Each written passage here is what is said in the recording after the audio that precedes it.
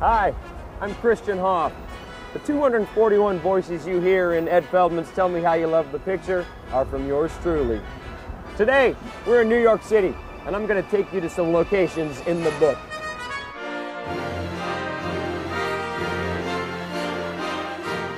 This is the site of the New York premiere of Stanley Kubrick's Lolita, but the subject matter, a grown man's sexual yearning for a young girl, was unsavory. The Legion of Decency intended to place Kubrick's film in the condemned category. It fell to Ed Feldman to convince the Legion that Lolita should be the first movie to be placed in a newly created special category. No one under the age of 18 admitted. The night of the big premiere, right here at the Lowe's State Theater, a limo pulls up. James Mason and his young co-star Sue Lyon step out. They walk the red carpet, arm in arm. Sue Lyon is a knockout in a virginal white fur. Ed Feldman sees his moment. He sidles up to the theater manager, points to a big sign. No one under the age of 18 admitted. With flashbulbs popping and cameras recording the scene, the manager has no choice.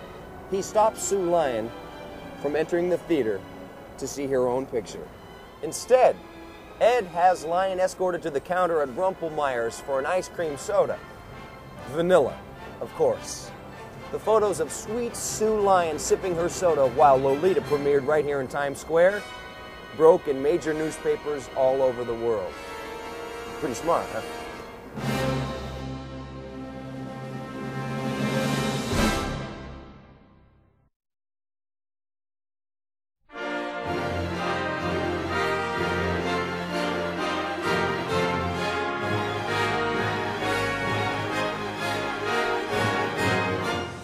Ed Feldman had the assignment of creating two A-list premieres for one B movie. The picture was Hercules Unchained.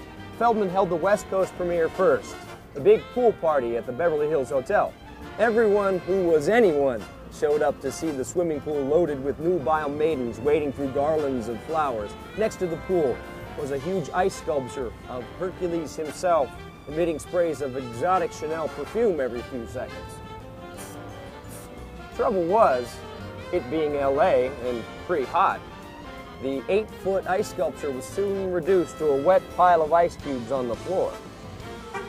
For the East Coast premiere, Feldman learned from his mistake.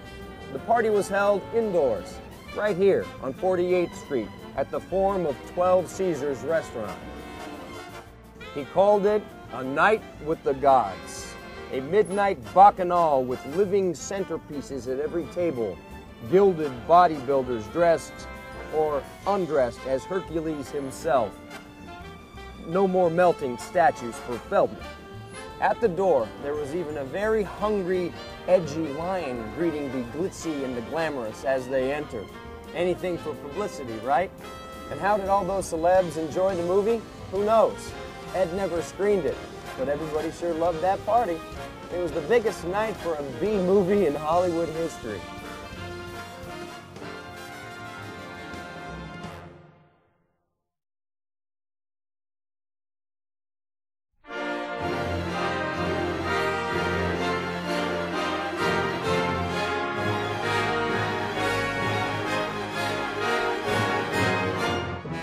Back in the 1960s, studios had an aversion to black and white pictures.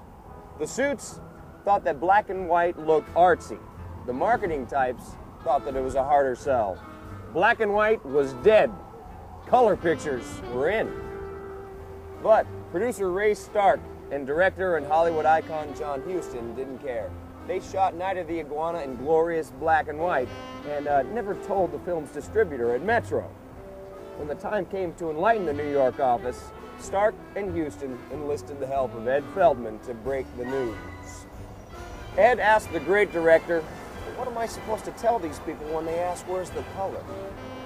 There was a pause on the other end. Then John Huston's famous voice was heard. "Ed, just tell them that we dream in black and white." Armed with Huston's answer, Ed entered the building on this site, once the New York offices for MGM Pictures. He rode up the elevator to the 8th floor, And a minute later, he stood facing the cigar-chewing head of sales, Morris Lefkoe. Lefkoe starts the movie. A couple of seconds later, he jumps up like he's gotten a 500-volt shock in the rear. "Where's the color?" Feldman says, "Houston told me to tell you that we dream in black and white." "That's horse," Lefkoe roars.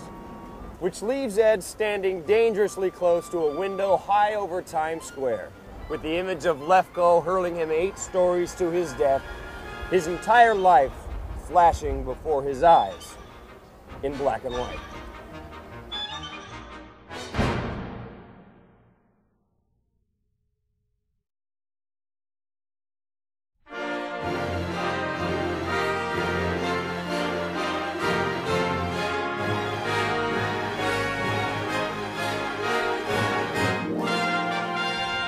The movie is Whatever Happened to Baby Jane. The stars are long-standing Hollywood rivals Bette Davis and Joan Crawford. The publicist is Ed Feldman.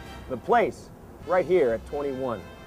Now, for all their rivalry and eccentricities, Davis and Crawford were consummate pros on the set. Old studio gals, all business. They showed up on time, ready to work. That's how they could turn out a film as good as Baby Jane in only 34 days. When the picture is about to be released, Ed sets up an afternoon party right here at 21. He's going to introduce the film's legendary stars to the editor and publisher of every major magazine and newspaper in New York. Right on schedule, Davis and Crawford make their entrance arm in arm to a tremendous ovation. Ed Feldman escorts them from table to table, and the buzz in the room is tremendous. Then, Davis decides to make a little speech. She stands on a chair and says, "It's such a pleasure to see all of you here this wonderful afternoon. I want to thank you from the bottom of my heart for coming to my party." Crawford turns to Ed and says, "That." Then she turns on her heels and storms out of the restaurant. On the set, Davis and Crawford were no nonsense, no star temperament, or else you were out. They saved all that for off-screen.